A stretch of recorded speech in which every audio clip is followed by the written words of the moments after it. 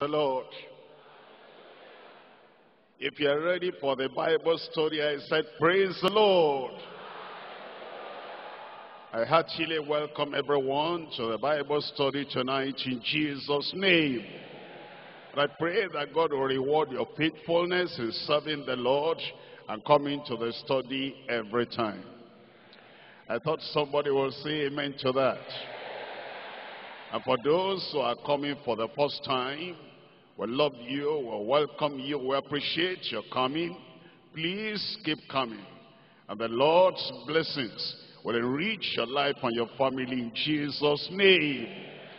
Let's pray together. Father, we thank you for the Bible study tonight. We bless your name for your people, our workers, our leaders, our members, our invitees, everyone. We're asking, Lord, that tonight you bless us in the study of your word in Jesus' name.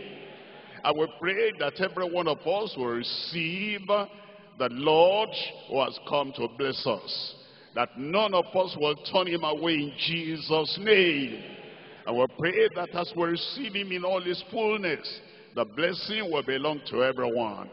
Thank you, Lord, for the answer. In Jesus' name we pray.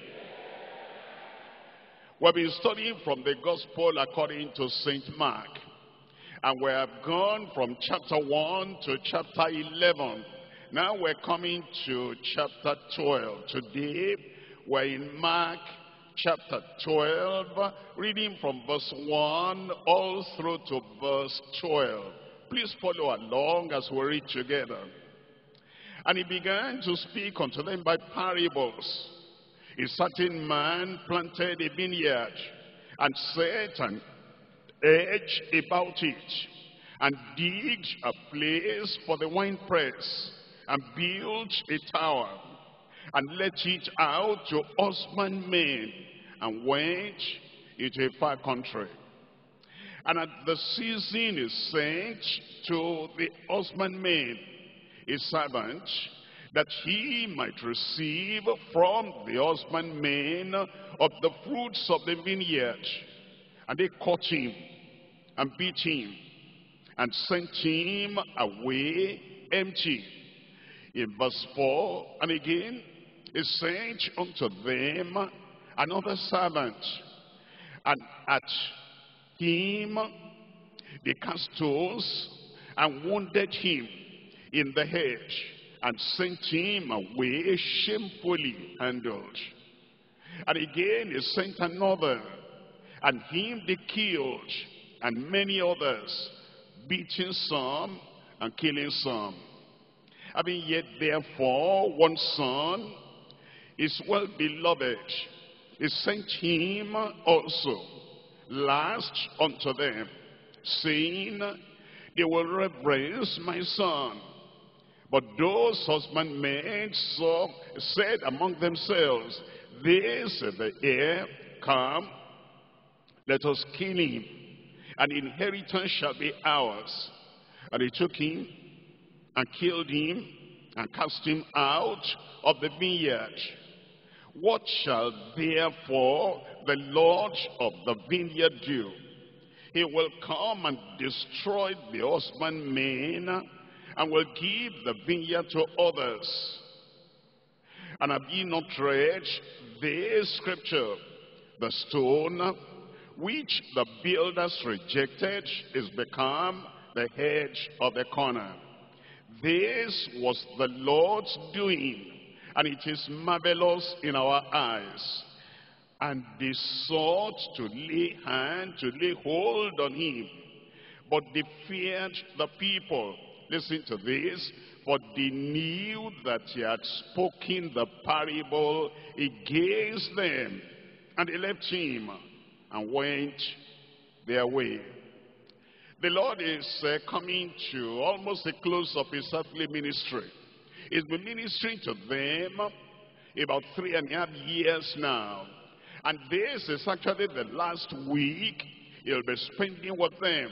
Because a few days from now, they'll take him, they'll crucify him. And they will say, let's forget about him, get rid of him. But Jesus Christ continued ministering to them.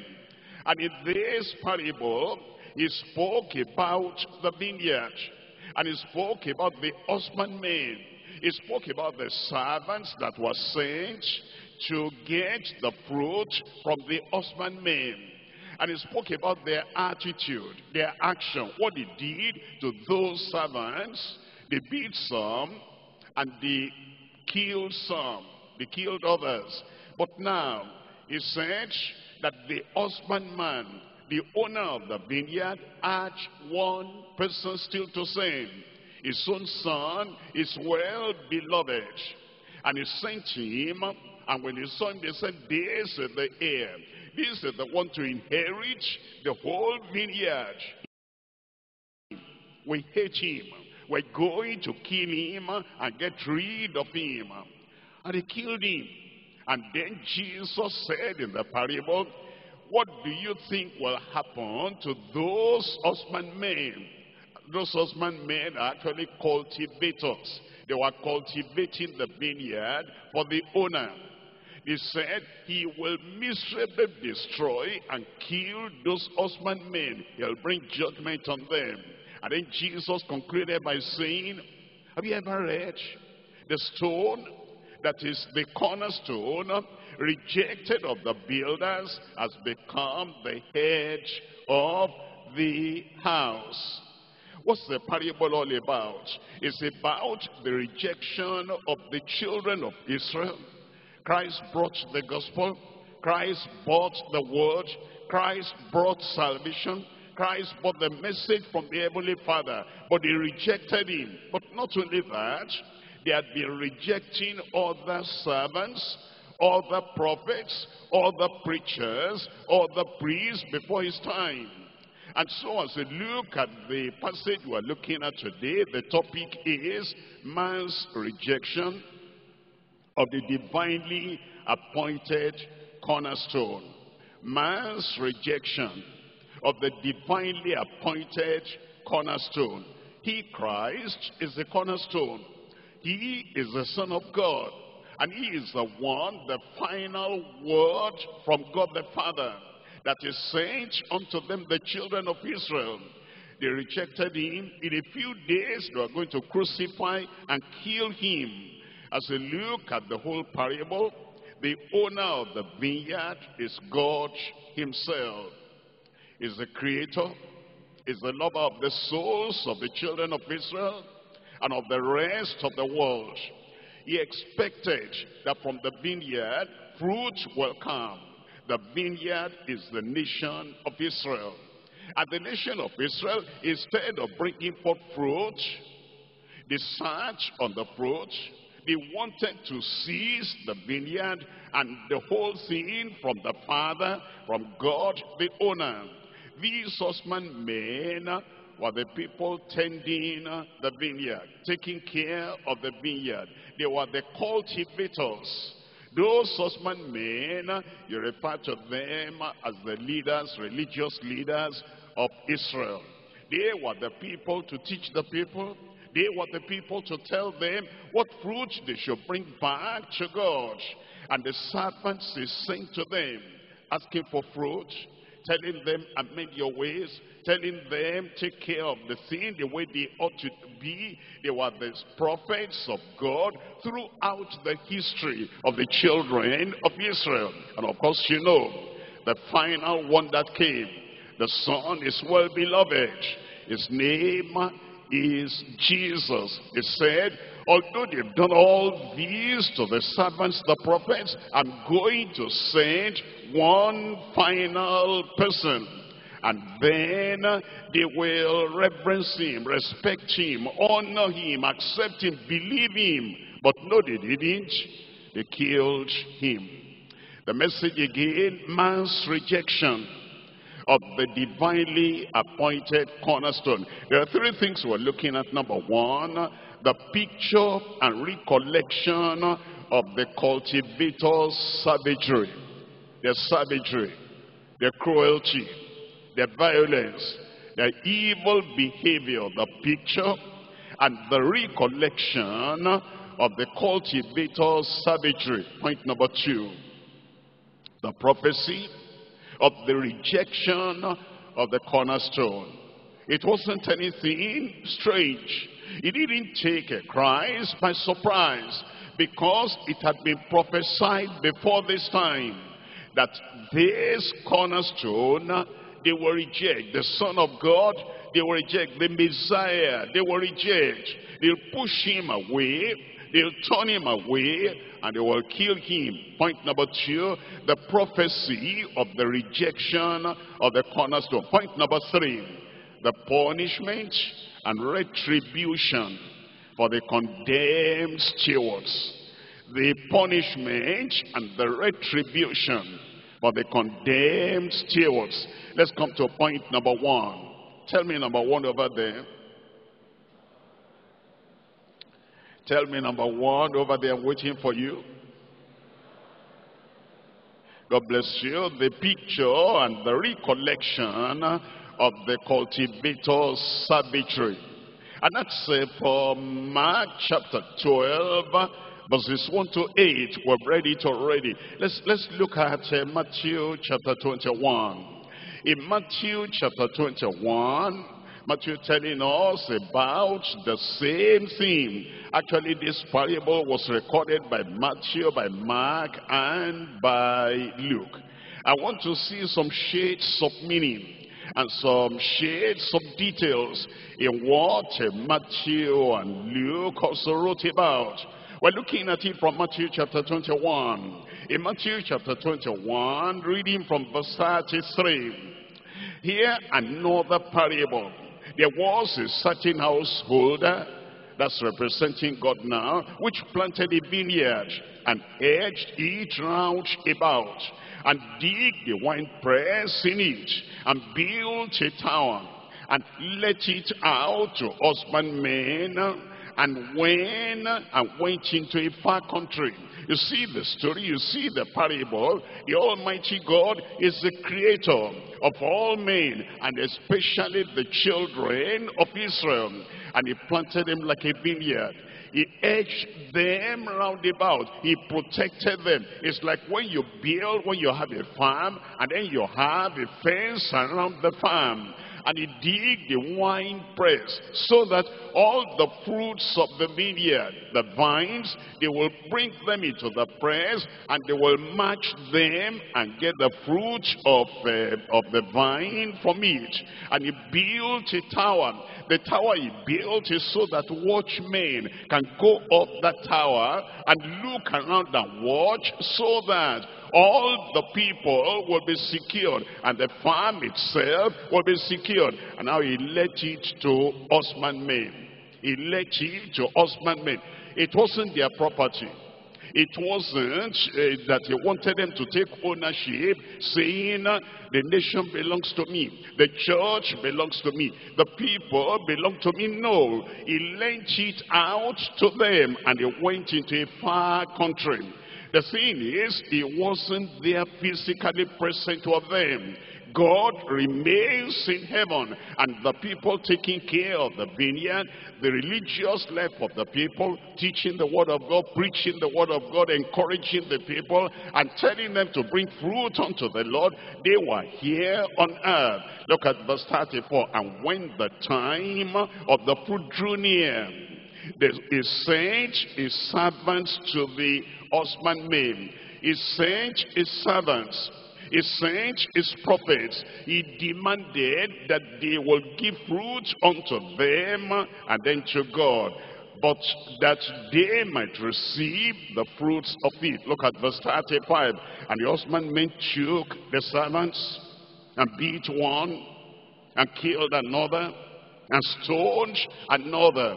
As you read the story of the children of Israel in the Old Testament, you will know that it's a recollection of what the children of Israel did to their prophets, to the messengers of God, to the servants of God.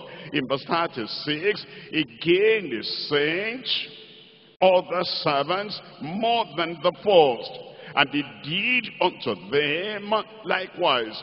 You know that all the period of the various kings, they have various prophets, the prophet Elijah, and then prophet Elisha, And later you have all the other prophets like Isaiah, Jeremiah. After them you have people like Daniel, you have Ezekiel. After them you have Hosea, you have all those people, Amos as well. Again he sent other servants unto them. But last of all, he sent them his son, saying, they will reverence my son. Saying, they will reverence my son. But when the husbandmen saw the son, they said among themselves, this is the heir. Come, let us kill him, and let us seize his vineyard. And they caught him, and cast him out of the vineyard, and slew him. When the Lord therefore of the vineyard cometh, what will he do unto those husbandmen? He wanted them to think about their lives. He wanted them to think about their action. And he wanted an answer from them. See the story I'm telling you. And see the thing that happened. And see what they did eventually to the son of the master. The son of the one, the householder. Look at the answer they gave themselves, verse 41. They say unto him, he will miserably destroy those wicked men.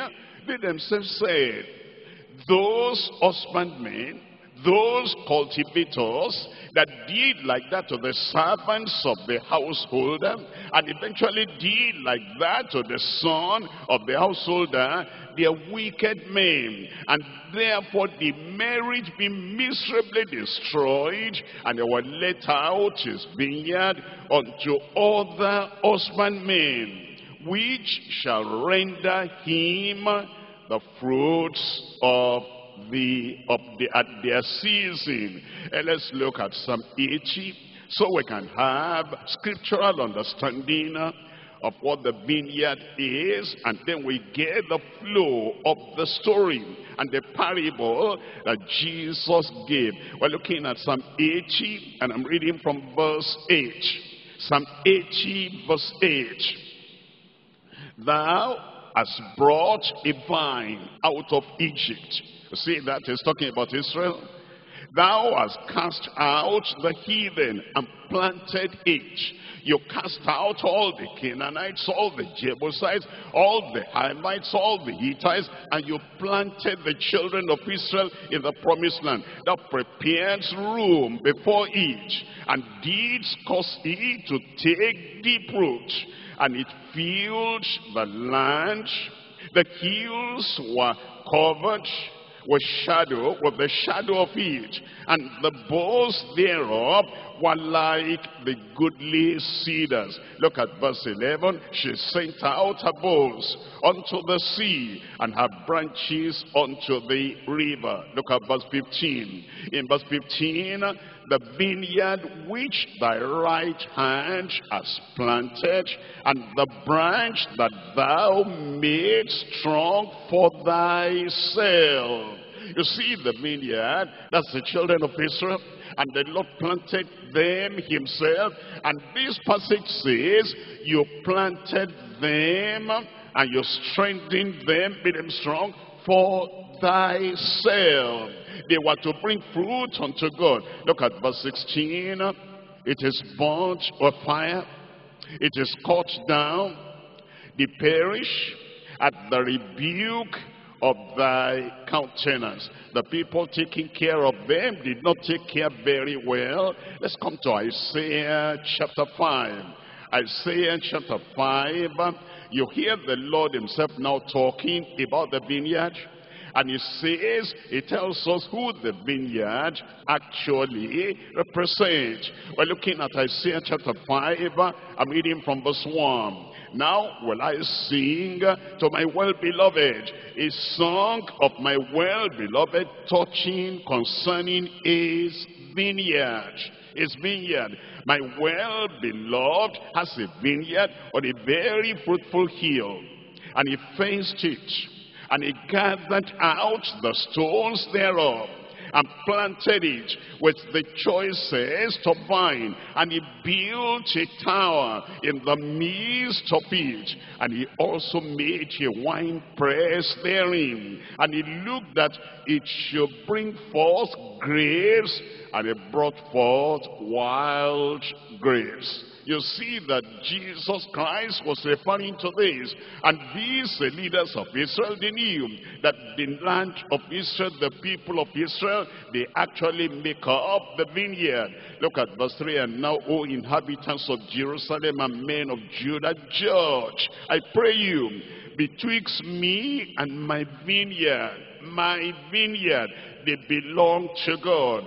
What could have been done more to my vineyard that I have not done in it? Wherefore, when I looked that it should bring forth grapes, brought it forth wild grapes. And now go to, I will tell you what I will do to my vineyard. I will take away the edge thereof. I'll take the protection away thereof. What does that mean? The protection of the Lord, the security of the Lord. He said they will take it away. So the Assyrians will come. There will be no hindrance. They'll take them away. So the Babylonians will come. When he takes the hedge of protection away, they'll carry the children of Israel, the children of Judah. They'll carry them away, so that the Medo-Persian will come and they will carry them away. They will oppress them. He says, I will take away the edge thereof, and it shall be eaten up, and break down the walls thereof, and it shall be trodden down. I will lay it waste. It shall not be pruned, nor ditch, but there shall come up briars and thorns, and I will command the clouds that they rain no rain upon it. Look at this now. For the vineyard of the Lord of hosts is the house of Israel. The vineyard of the Lord of hosts is the house of Israel. The men of Judah is pleasant plant, and he looked for judgment, but behold oppression, and for righteousness, but behold a crime. You will see what Jesus Christ was saying then. As you look at the parable of the Lord Jesus Christ, it tells us, number one, something about God himself. Number two, something about the servants and about the Lord Jesus Christ. And then it tells us something about all men everywhere. Let's think about that. Number one, what does the parable talk or say about God? That God is generous. The generosity of God. That he made the vineyard, and he put those servants there, and he left it in their hand. Take care of it. When the time of fruit comes, I will send my servants, and they will get the fruit. Number two, we see the trust of God in the cultivators. He trusted them. He wasn't staying there physically, looking over their shoulders. He trusted them that they will do the right thing. Number three, we see the patience of God. He sent some servants. They beat those servants. They stoned some of them. They killed some of them. He did not bring judgment immediately. He sent other servants again, and they did the same thing. He said, I will not give up on them. The patience of God. And then they now were to kill a son. But we see, number four, the ultimate judgment of God. As we think about our lives, isn't that what the Lord has done? Number one is generosity towards us. He has brought us to this world. He has given us life. He has given us breath. He even gives us the Bible. He gave us the Lord Jesus Christ. He has given us grace. He has given us everything we need so that we will live a life that is pleasing to him, and will render the fruit unto him, and eventually go to live with him in heaven. The generosity of God toward you, toward me, toward everyone. Number two, the trust of God. The Lord has trusted us. He gave us a life. He gave us a calling. He gave us a ministry. He gave us what to do. And it's not, looking over our shoulders and then beating us and chastising us every time we make a wrong step. He's been patient with us. But then eventually there's going to be the ultimate judgment of God. But number two, it reveals something about Jesus Christ. I want you to think about Jesus Christ now, giving this parable. Number one, Jesus Christ was courageous and bold. He knew that these people were going to kill him. He knew that crucifixion was coming. He knew that within that week, at the end of that week, they will betray, somebody will betray him. Judas Iscariot. They will arrest him and they'll take him to be crucified. And he looked at those persecutors and the people that were going to kill him straight, face to face. And he told them this parable. He didn't mince words. He said, last of all, this is your last chance, you leaders of Israel. His son is well beloved, is sent to you now, and you will kill him. And guess what's going to happen to you? He will miserably destroy those people. We see the courage of the Lord Jesus Christ there. And we are followers of Christ, we're believers and Christians. We should have the same courage. You see, there are some people, they even run when nobody is pursuing them.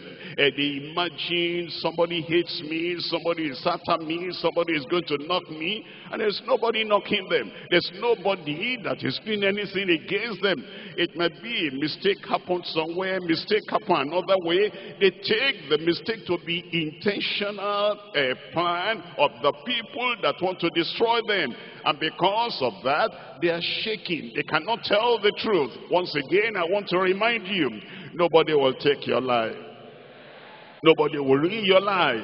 Jesus was courageous even in the midst of that difficulty, and he has passed that courage to us. You will be courageous in Jesus' name. He warned those people that were the cultivators of the vineyard of the Lord. He warned them of their savagery and of the judgment that will come upon them. Number two, Jesus distinguished himself. Can you see that he made a difference between the servants and those other people? They killed some, they beat some, they stoned them. And then he said, the householders said, at the last I will send my well-beloved son. Which means that Jesus is greater than a prophet. Jesus is higher than all those other people. He is distinguished from them. Number three, he knew the purpose of his death. He knew the purpose of his death, the cross. And he knew he was going to die, but he will come back. And when he comes back, what will he do to those cultivators, husbandmen? He will destroy them. The parable is very clear.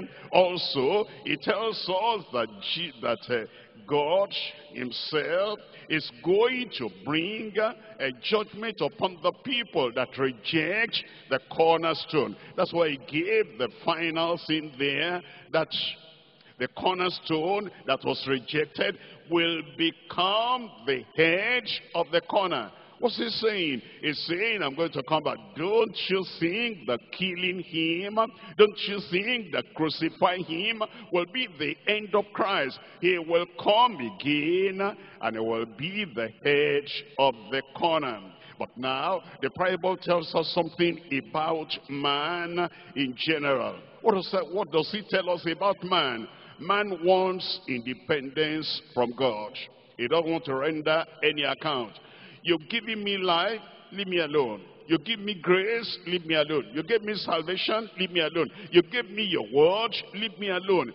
They prefer that God will stay far away and never challenge them about what he has given to them. Number two, men think the owner is too far away and they despise his servants. While they're despising the servants of God, they don't think that God can do anything to them, because they don't see God near. They don't feel God near. They only see those servants, and then those servants are saying, I made your way. Make right your life. Repent of your sin. Bring forth fruit meet unto repentance. But because they think God is so far away, the owner is so far away, they despise the servants and they get rid of them. Number 3, most men reject Christ. Most men reject the chief cornerstone, and they build their lives on principles not based on the word of God. They have no reference to the cornerstone. They have no reference to Christ. They have no reference to the one that the Almighty God has said. They build their own lives independent of God. Number 4, we learn that the day of reckoning will definitely come. The day of judgment will definitely come, and every man will give account of himself unto God. Let's look at Jeremiah chapter 2. Jeremiah chapter 2, and see what the prophet said about the vineyard of the Lord. In Jeremiah chapter 2, I'm reading from verse 21. Jeremiah chapter 2, verse 21. Yet I had planted thee a noble vine, wholly a right seed. How then art thou turned unto me into a degenerate plant of a strange vine unto me? The Lord is saying, everything to get you saved is available. Everything to get you pure, holy, and sanctified, everything is available. And the word of God comes to you all the time. I'm sending my prophets unto you. How is he to have turned a degenerate vine unto me? We're coming to Jeremiah chapter 25. Jeremiah chapter 25, and here we're reading from verse 4. Jeremiah 25, reading from verse 4. And the Lord has sent unto you all his servants the prophets. All those servants that came asking for fruit on behalf of God, those are the prophets. The Lord has sent unto you all his servants the prophets, rising early and sending them. But ye have not hearkened and inclined your ear to hear. Look at verse 5. They said, turn ye again now, everyone from his evil way and from his evil doings. Bring forth the fruit of repentance and the fruit of righteousness and the fruit of redemption. And it says, and dwell in the land that the Lord hath given unto you and to your fathers forever and ever. But look at chapter 35 of Jeremiah. Jeremiah chapter 35. And we're reading here from verse 15. Jeremiah 35, reading from verse 15. I have sent also unto you all my servants the prophets. The servants that Jesus referred to in the parable, they're the prophets of God. They stoned some of them. They killed some of them. They pushed them away. They said, don't talk to us about God. Don't talk to us about righteousness. Don't talk to us about bringing forth fruit. We're not going to bring forth any fruit unto God. I have sent unto you all my servants, the prophets, rising up early and sending them, saying, return ye now, every man from his evil way, and amend your doings, and go not after other gods to serve them. And ye shall dwell in the land which I have given you and to your fathers, but ye have not inclined your ear, nor hearkened unto me. You see, those people, instead of listening to the Lord, they said, no, we're not going to listen to the Lord. We're going to go our own way, and we will not bring fruit unto the Lord. Jeremiah chapter 44, and I'm reading from verse 4. Jeremiah chapter 44, reading from verse 4. Howbeit I sent unto you all my servants the prophets. You see, every time it says my servants. Who are those servants? The prophets. It says, howbeit I sent unto you all my servants the prophets, rising early and sending them, saying, oh, do not this abominable sin that I hate. Do not these abominable things that I hate. And yet, that's exactly what he did. In Zechariah chapter 7. In Zechariah chapter 7, I'm reading here from verse, let's get there. Zechariah chapter 7, we're reading from verse 9. In verse 9 it says, thus speaketh the Lord of hosts, saying, execute judgment, and show mercy and compassion every man to his brother, and oppress not the widow, nor the fatherless, the stranger, nor the poor. Let none of you imagine evil against his brother in your heart. Look at verse 11. But they refused to hearken. He sent his servants to them. He sent the prophets to them. Don't do evil, and made your ways, repent, and bring forth fruit unto God. Make God happy by your life, by your character, by your response to the word of God.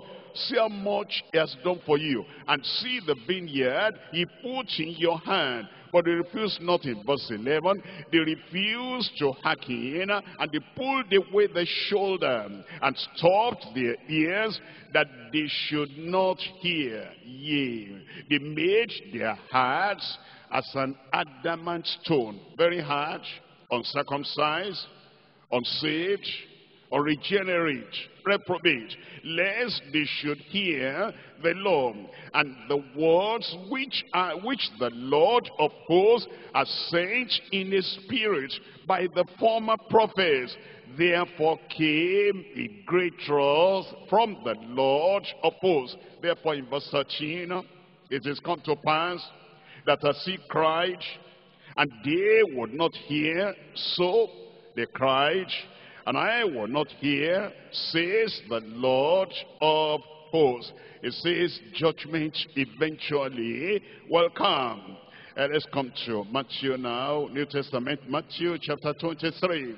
Eventually see what happened to them because of their being adamant, and because of their constant rejection, and because of the evil of their hand. Matthew chapter 23 verse 34.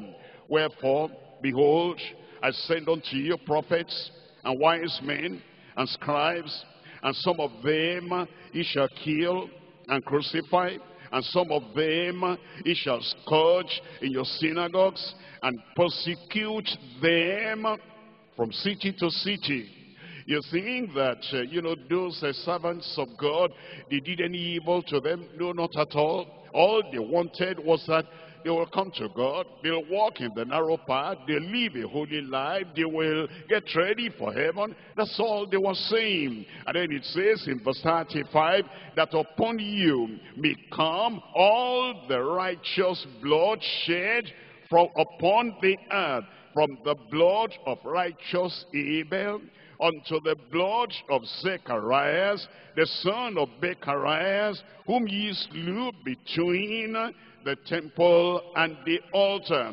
Verily I say unto you, all these things shall come to pass upon this generation. Verse 37, O Jerusalem, Jerusalem, thou that killest the prophets. Look at what Jesus is saying now. Is direct now. Is giving us the proper interpretation now of all those servants that killed, of all the husbandmen that killed the servants, and they're going to kill the Son of God. He said, that's what you have done. The prophets of God, you have stoned, you have abused, you have assaulted, and you have destroyed, and you have stoned them that are sent unto thee. How often would I have gathered thy children together, even as a hen gathereth her chickens under her wings? And ye would not, and ye would not. I brought salvation, and ye would not receive. I brought conversion, I brought a new life, but you will not receive. I brought the gospel, the good news of the kingdom, but you will not accept. Look at verse 38. Behold, your house is led unto you desolate. The Lord was telling them he was going to abandon Israel. He was going to abandon that nation. Look at Luke chapter 13. Luke chapter 13, we're reading from verse 34. In Luke chapter 13, verse 34, here it tells us, so Jerusalem, Jerusalem, which killeth the prophets and stoneth them that are sent unto thee. How often would I have gathered thy children together, as the hen does gather her brood under her wings, and ye would not. There are some people that say that, God will save who he will save. And those people must be saved. They are eternally marked down, elected, predestinated, that they must be saved. No. Look at this. Jesus said, I would have saved them. I would have converted them. I would have healed them. I would have brought them under my secure wings of protection spiritually. But they would not. And because they would not, I leave their house to them desolate. Salvation is available. Salvation is free. But if anybody rejects that salvation, God cannot force the salvation on anyone. 1 Thessalonians chapter 2, we're reading from verse 15. 1 Thessalonians chapter 2, we're reading from verse 15. This is after Christ died. This is after the day of Pentecost, and this is after the gospel was made clear, made plain to everybody. Still see what they did, and still see the continuation. It says in verse 15, 1 Thessalonians chapter 2, who both killed the Lord Jesus and their own prophets. Here is Paul the apostle, and he's saying they have not changed. They're still just like that. They both killed the Lord Jesus and their own prophets, and they persecuted us. We're apostles. We're preaching the word to them. We love them. We do everything night and day laboring that they will be saved. Instead of getting saved, they persecuted us. They please not God. They are contrary to all men. Look at verse 16. Forbidding us to speak to the Gentiles, that they might be saved. They are not saved. They are not sanctified. They are not yielded to the Lord. And we want to go to the Gentiles. Okay, you don't want salvation? We're going to the Gentiles. They forbid us to speak to the Gentiles that they might be saved, to fill up their sins always. For the wrath is come upon them to the uttermost. Let's come back to Mark now. Mark chapter 12, and see that Jesus Christ did not leave them in doubt as to the result of their action, and as to the prophecy that went on before they did what they did. We're coming to Mark chapter 12, and we're reading from verse 9 all through to verse 11. Mark chapter 12, reading from verse 9. What shall therefore the Lord of the vineyard do?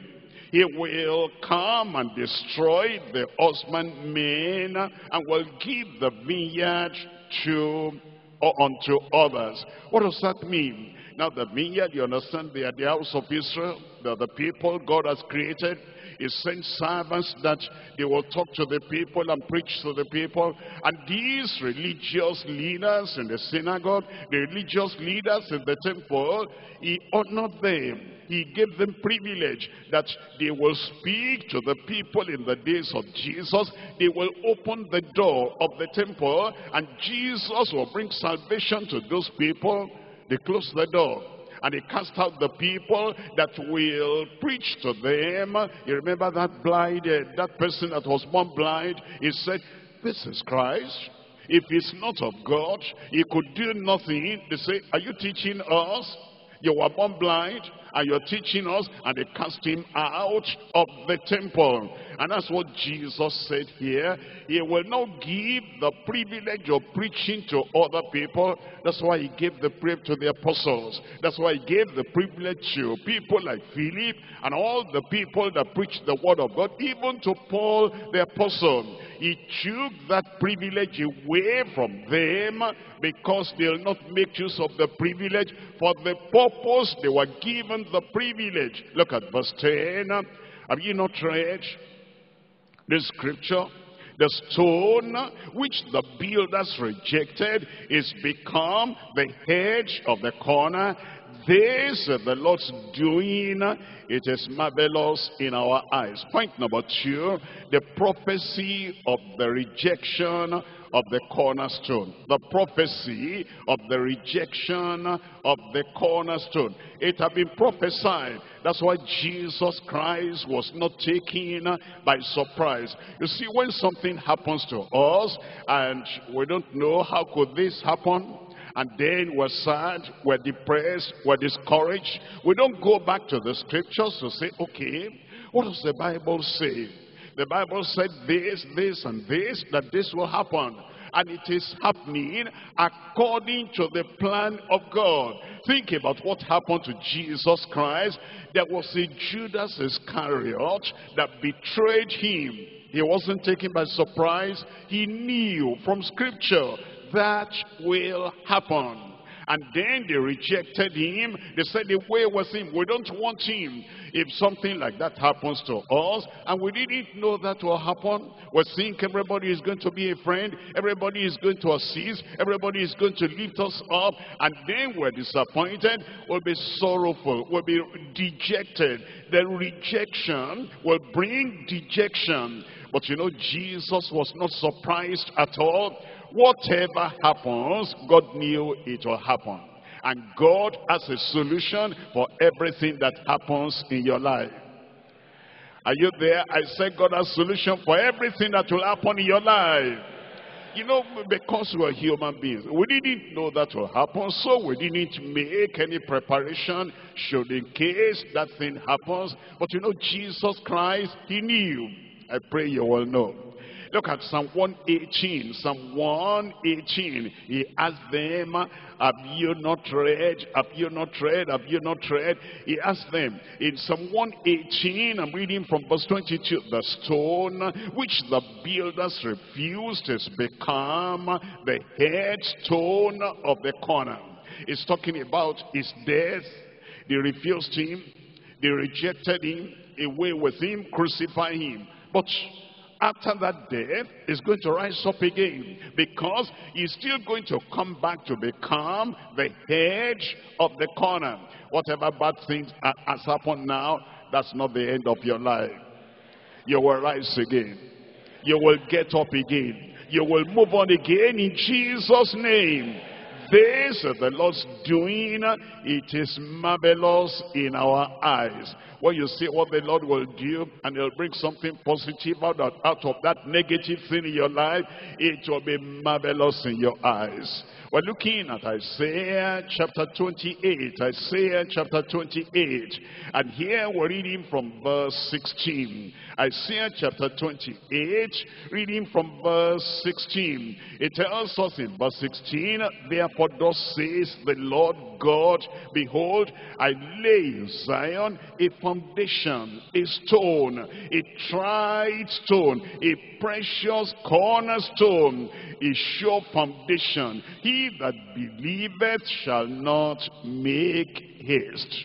That's spoken about the Lord Jesus Christ even before he came. And God said, I lay in Zion a stone, a foundation, a chief cornerstone, and there are people who are going to believe in him, and all of us who believe in him, we will not be ashamed. You will not be ashamed.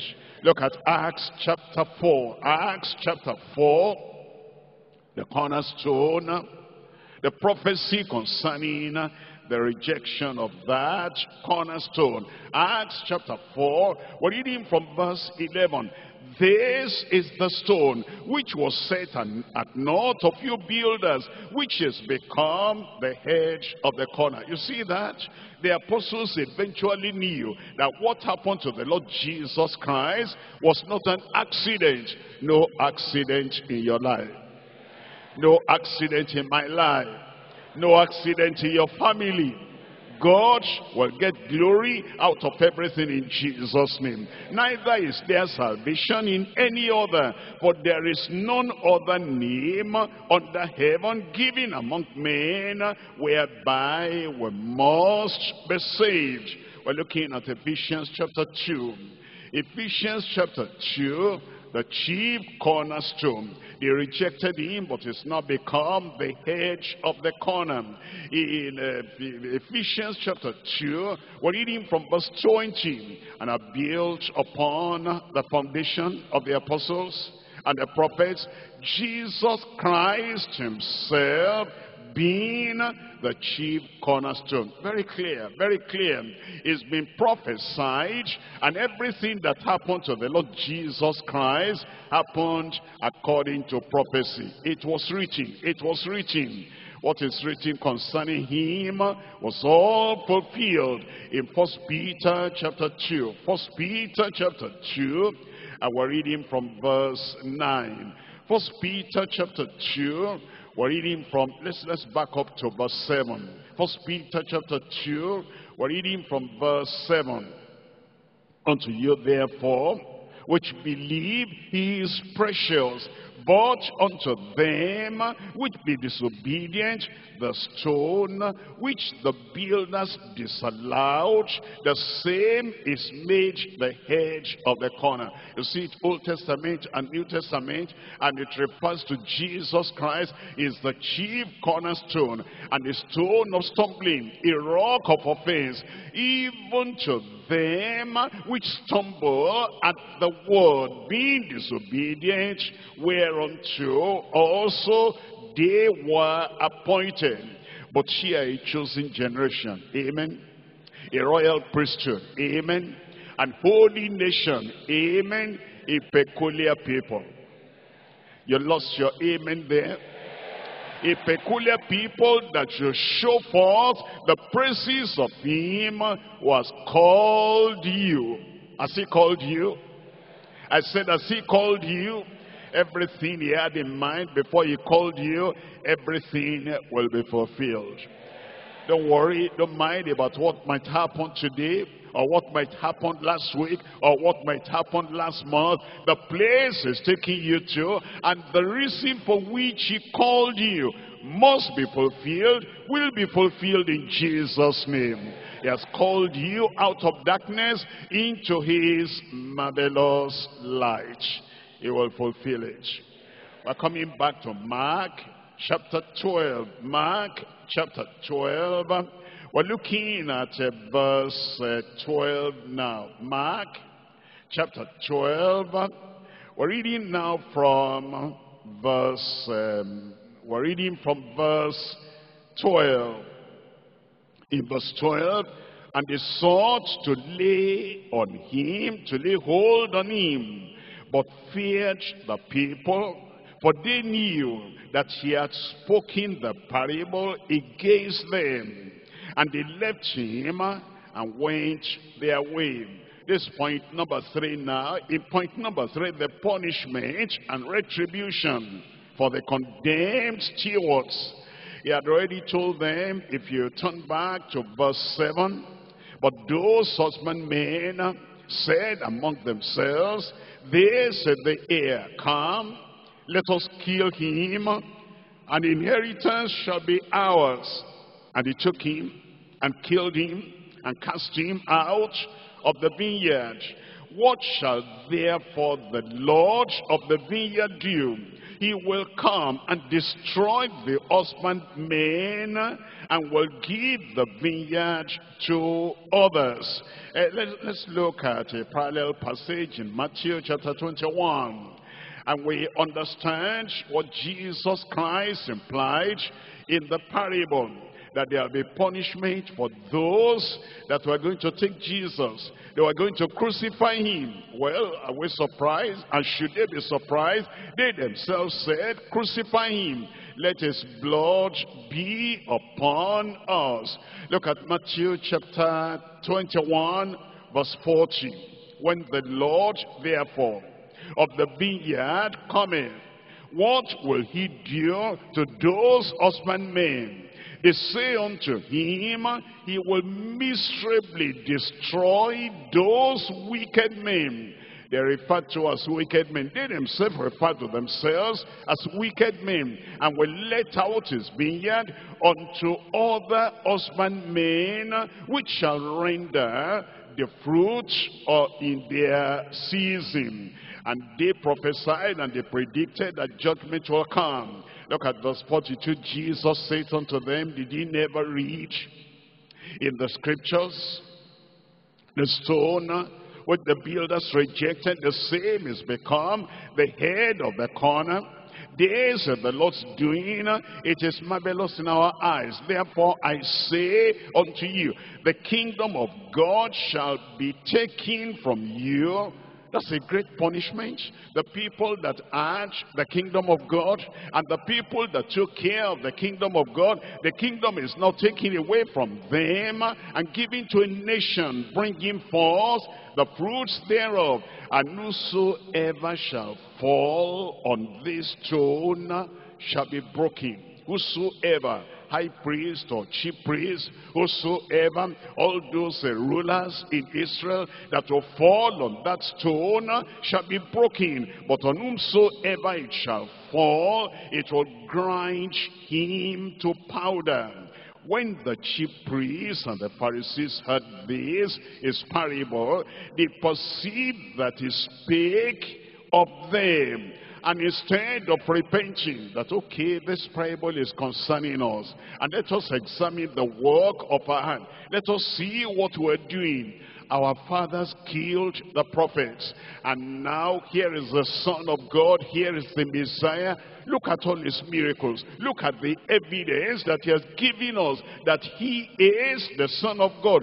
What are we trying to do? You want to kill a person like this, and look at this parable. I think it's time to repent. No, instead of repenting, verse 46, and when they sought to lay hands on him, they feared the multitude, because they took him for a prophet. Instead of repenting, all they wanted to do was to get rid of him. Let's look at Luke. In Luke chapter 20, Luke chapter 20, we're reading here from verse 15. Luke chapter 20, we're reading from verse 15. It says in verse 15, so they cast him out of the vineyard and killed him. What therefore shall the Lord of the vineyard do unto them? He shall come and destroy these husbandmen, and shall give the vineyard to others. They will lose their privilege. And he was telling these Israelites and these rulers of the synagogue, you're about to lose your privilege. You're about to lose your high position. You're about to lose all the good things you have been doing. And the Lord has made you his mouthpiece because of the way you are living. And you will not repent. He will miserably destroy all of them. And then he will give the vineyard to others. And when they heard it, they said, God forbid. They didn't change. They said, God forbid. They didn't repent. They said, God forbid. All the evil they wanted to do, they still continue planning and plotting. They only said, God forbid. But judgment will come if sinners do not repent. Look at verse 19. And the chief priests and the scribes, the same hour sought to lay hands on him. Immediately after the parable, and they understood the parable, you will think that immediately after the message, they'll be sober, they'll be sorry about what they have been trying to do, they will turn, they will repent. No, it says immediately they wanted to lay hands on him, but they feared the people, for they perceived that he had spoken this parable against them. Have you found anybody like that today? They come to the service, they come to hear the word of God, and the word of God is given. And then they perceive, what's he talking like that? What's he telling me to repent? He has me in mind. He's pointing my direction. Why is he talking to me like that? No, I will not repent. And they want to do evil against the preacher that loves their soul, that doesn't want them to perish. Thank God you are not like that. I said, thank God we are not like that. When the word comes to you, when the message comes, there is but one thing to do: just obey, just obey. We're coming to Matthew chapter 3. Matthew chapter 3, and I'm reading from verse 9. Matthew chapter 3, verse 9. And think not to say within yourselves, we have Abraham to our father. For I say unto you that God is able of these stones to raise up children unto Abraham. And now also the axe is laid unto the root of the trees. Therefore every tree that bringeth not forth good fruit is cut down, hewn down, and cast into the fire. You will not be cast into the fire. I will not be cast into the fire. We will not perish in Jesus' name. The Lord doesn't want anyone to perish. He wants everyone to repent. He wants everyone to come to know the Lord. But only those people that reject to the final day, then they miss the love of God. Not that God did not love them, not that God did not want to save them. They are the people that make the choice. You will make a right choice in Jesus' name. John chapter 3, reading from verse 16. For God so loved the world that he gave his only begotten Son, that whosoever believeth in him should not perish but have everlasting life. Those people could have had everlasting life. They could have received salvation, but they shunned that salvation, and they cast away the salvation from them, and they cast the Savior away from them. That's the reason they perished. I will not perish. Hebrews chapter 2. Hebrews chapter 2, we're reading from verse 1. Therefore, we ought to give the more earnest heed to the things which we have heard. Don't let anyone be like the Pharisees. Don't let anyone be like those chief priests. They knew the parable was coming to them directly. It was spoken to them. They heard, instead of returning, instead of repenting and getting saved, they plotted more evil. Evil will not be in your heart. Evil will not be in your hand. Evil will not be in your life in Jesus' name. Therefore, we ought to give the more earnest heed to the things which we have heard, lest at any time we should not let them sleep. If somebody hears the word and he gets angry, if somebody hears the word and he's saying, he's talking about me, he's talking about me, and I'm going to plan, I'm going to plot to destroy him, he's letting the word of God slip away from him. But the word of God will not slip away from us. For if the word spoken by angels was steadfast, and every transgression and disobedience received a just recompense of reward, how shall we escape if we neglect so great salvation? How shall we escape if we neglect the direct message of Jesus Christ to our hearts? How shall we escape if we neglect so great salvation, which at the first began to be spoken by the Lord and was confirmed unto us by them that heard him? This word will not slip away from us. It will not slip away from you. The word of salvation will not slip away from you. Of sanctification will not slip away from you. Everything the Lord decided and planned that the word will do in your life, it will do in Jesus' name. Hebrews chapter 4, I'm reading from verse 1. Let us therefore fear, lest the promise being left us of entering into his rest, any of you shall come short of it. Those Pharisees, those Sadducees, and those doctors of the law, they fell short of it. The word came to them. It did not mix with faith in their heart. It mixed with anger in their heart, bitterness in their heart. It mixed with evil plot and planning in their hearts. They perished, we will not perish. Look at verse 2. For unto us was the gospel preached, as well as unto them. But the word preached did not profit them, nor be mixed with faith in them that heard it. We shall allow the word of God to mix with faith in our heart and not say, he's speaking against me, he's talking about me, and because he's talking to me, I hate him, I don't like him. No, he's not talking against you. He wants you to have the free salvation of the Lord and the free blessings of the Lord. You'll be blessed in Jesus' name. In 2 Peter chapter 3, 2 Peter chapter 3, and I'm reading from verse 9. 2 Peter chapter 3 verse 9. The Lord is not slack concerning his promise, as some men count slackness, but is long suffering towards. Look at the action of God, how long suffering he was.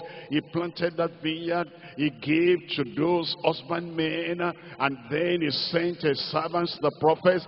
They killed them, he sent others. They stoned them, he sent others. They beat them, he sent others. He kept on sending them. He was long suffering. Eventually he said, I will send my only begotten son.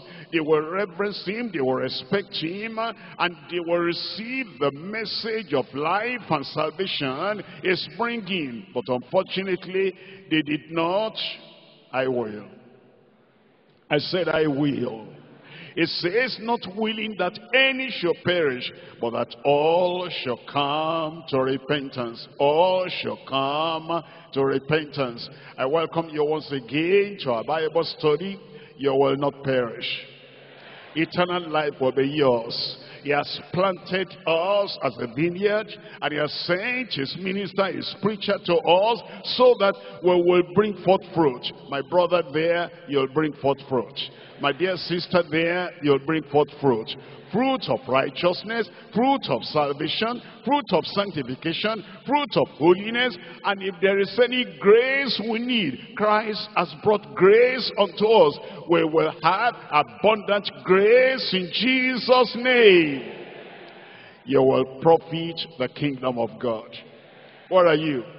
You'll be a prophet in the kingdom in Jesus' name. Let's rise up now and talk to the Lord in prayer and say, Lord, we've heard your word. We're not going to do like those husbandmen, like those cultivators that misused and misapplied the word. And they had plot and they had evil in their hearts, and they did evil. We will not do evil, will do good with the word he has sent unto us. Salvation is ours, claim it. Sanctification is ours, claim it. Holiness is ours, and the fruit of the Spirit is ours. The Lord will make it abundantly to bear fruit in your life in Jesus' name.